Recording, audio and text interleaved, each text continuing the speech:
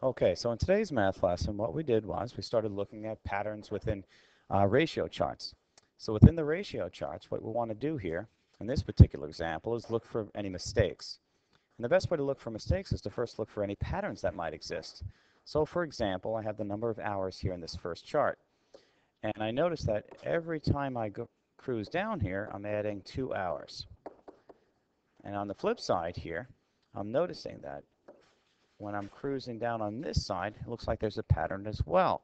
Because from 24 to 40, if I take my 40 and I subtract 24, I notice that I'm going up by 16. Okay, but this one here doesn't seem to want to cooperate. So the other pattern that I'm noticing is that when I'm going from 3 to 24, I'm multiplying by 8. And that's holding true here. It's not holding true here, but it is holding true here. 9 times 8 gives me 72. 5 times 8 gives me 40. So here's the inherent problem. Now, if I were to multiply by 8, my value should be a 56. And then everything else works. I have a plus 16 here. I have a plus 16 here. 40 becomes 56. And if I was to add 16 to 56, I get a 72. Okay, so that all seems to work. So here's my new table over here. I'm going to fill it all in.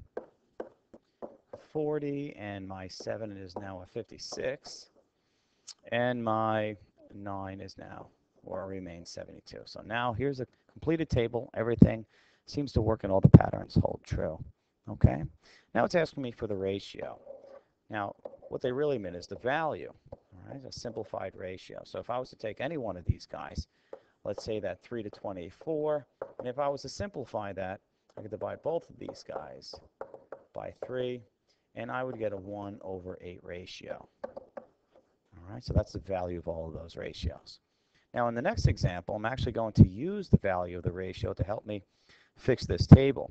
I notice that I have a 1 to 5 ratio going on here. So for every blue, I get 5 yellow.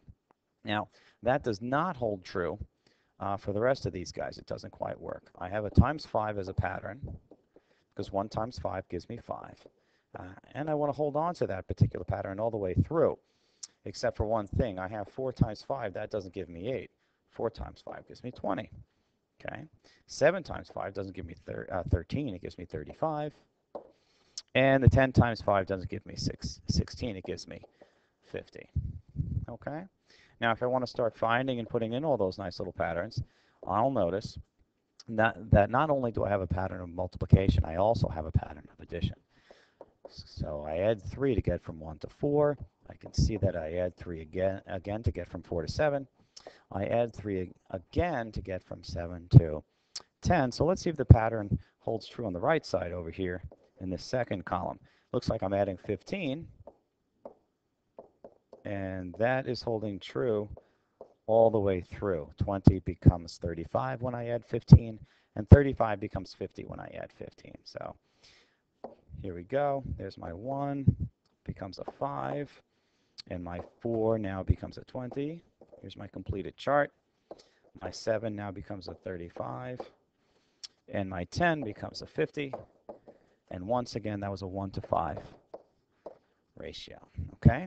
If I were to extend things down, this becomes rather simple. Just follow the pattern. So if I wanted to keep on going, let me change colors here, erase some of this. If I wanted to keep on going, find newer values or extended values, I could keep going here. So if this was a 3, I'm adding 2, adding 2. I could put an 11 there. And on this side, I'm adding 16, 16. So all I have to do is keep on adding 16. And I'll notice I get an 88 over here. And I could keep on going. But I could also keep going with the multiplication. Instead, this should be a times 8, and it does work. So either I can use multiplication to keep that chart going, or addition.